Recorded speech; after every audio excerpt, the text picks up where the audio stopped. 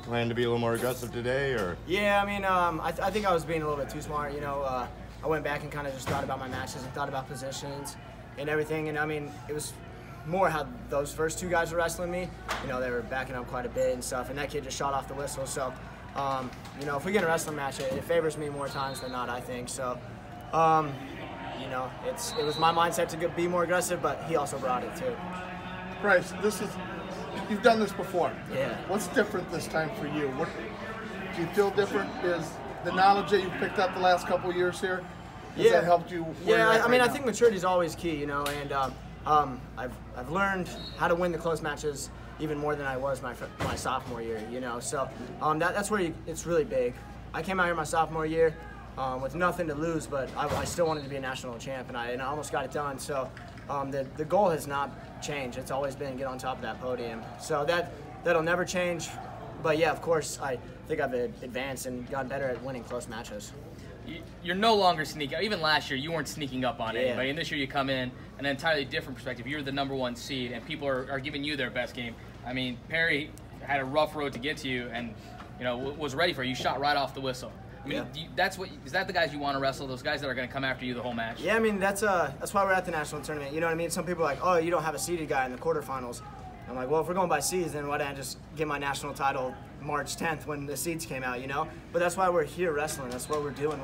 We're here wrestling matches, and he stepped up and he put a show on for his school those first two matches, and then you know, I had to end it. My dream's a little bit more important to me. Before the interview started, Jaden Ironman ran by, gave you a hand slap, said good job. He's sitting in the other semifinals. There's a good chance you guys are going to meet. Talk about the mutual respect there. Yeah, I mean, you know, we've always just been pretty friendly and stuff. He's a pretty friendly guy, and I am too. So there's a lot of mutual respect there.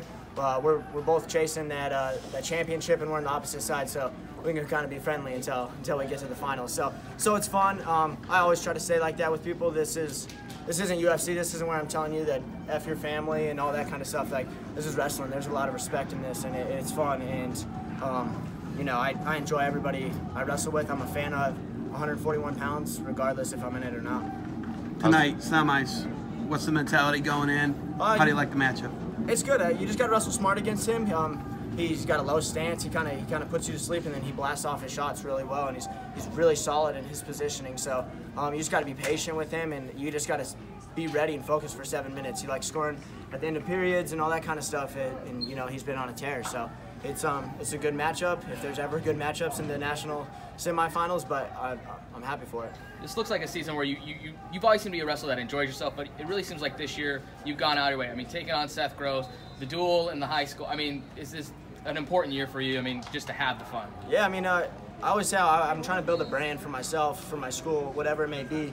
I'm trying to leave my legacy on this sport, and I'm trying to be like immortalized, because I want people to remember me even 10 years down the road. I want people to remember Bryce Meredith and the wrestler he was. So, you know, anytime I can do anything, I'm down for it. It's not about wins and losses during the year. It's all about just having fun and becoming a better wrestler. And I mean, this is my last year doing this. Like, I freestyle afterwards, but this is kind of the end of the career for that. And you know, you got to go out with a bang.